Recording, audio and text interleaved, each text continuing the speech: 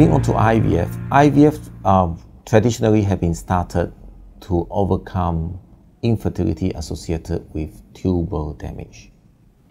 However, it has been modified further with the coming on of intra-cytoplasmic sperm injection, ICSI, and with that, male factor has also becoming a major indication for IVF. Now, IVF treatment is actually pretty straightforward. There are a few steps in IVF treatment. The first step is use of medication to induce follicular growth, and subsequently there will be procedures to pick up the eggs, and these eggs will be in the laboratory whereby they will be inseminated or injected with sperm, and subsequently the embryos that will form will be cultured until they have developed into blastocysts or day 5 embryos, and where they will be transferred back to the endometrial cavity. It is extremely effective when we are dealing with medical conditions such as tubal disorder, tubal obstructions, and male factor, whereby there might be very poor fertilizations in vivo.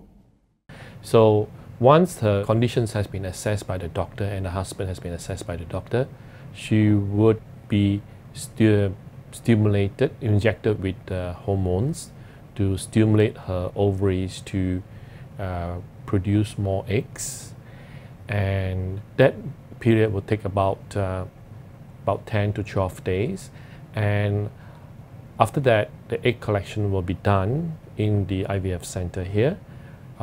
Over here I'll be working closely with the doctor to, in the sense that to collect the eggs, to assess the egg quality, and so on and so forth.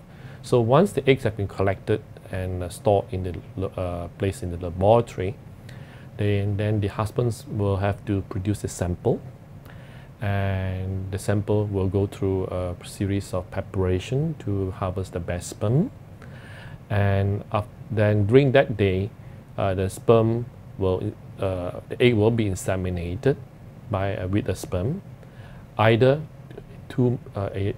IVF or in vitro fertilization. That means that you just mix the eggs and the sperm and put it in the dish and allow them to fertilize naturally, or by injecting a single sperm into the egg to effect fertilization. Now, the first one, IVF, is not so suitable for most couples. Only patients who have very good sperm. So fertilization may be low, 50% or sometimes even 0%. But for ICSI, ICSI means injecting a single sperm into the egg. Because this technique ensures one sperm gets to the egg, so there is at least 80% chance for the sperm to fertilize the egg. And of course, in that sense, that more embryos can be produced and created. So once the embryos have been produced, have been fertilized, the embryos have been produced, the embryos will be grown in an incubator for about 5 days until they reach the blastocyst stage. And at that point, one of the blastocysts will be selected for transfer back to the patient. And if the remaining blastocysts are in good condition, we will freeze them for future use.